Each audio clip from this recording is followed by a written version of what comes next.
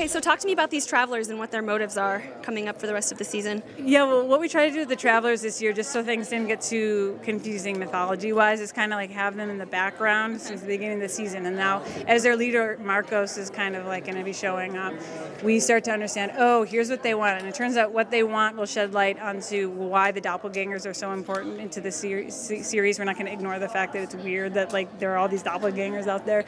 And we're going to understand what that doppelganger prophecy is, that meant Stefan and Elena are meant to be together, and we're going to finally get what that is. Okay, and so talk to me about Luke and Liv, the brother-sister duo who seem to be pretty sneaky. Yeah, I mean, you know, no character on the show just pops up for just because they're bored. They're like, so yeah, Liv and Luke were sent by their witch coven with a very specific agenda. But the thing about them is that they also they're like kids, that they have hearts, and they actually they like these people. So they're not these evil bad guys, but they have a very specific thing that they need to do, and they're going to do it. And if people get hurt along the way, that's all there is to it. Do you think Damon and Elena will be able to stay away from each other?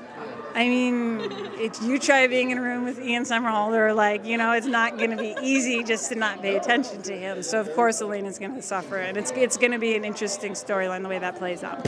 And what can you tell me about Caroline's love life? Because right now it's very up in the air. Is it Tyler? Is it Enzo? Is it Stefan? Yeah, the problem with Caroline is you throw her in a room with anyone and it's like, yes, I want them together. So she has too much chemistry.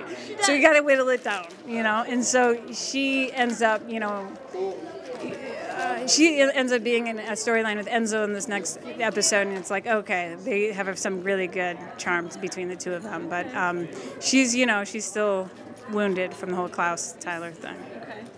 And what about for Matt? Poor Matt. He's always kind of just stuck in the middle of everything. No, that poor guy.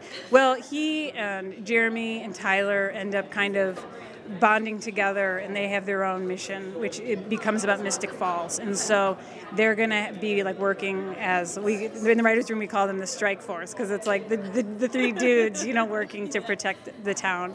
And so they end up kind of bonding over that and having their own set of problems.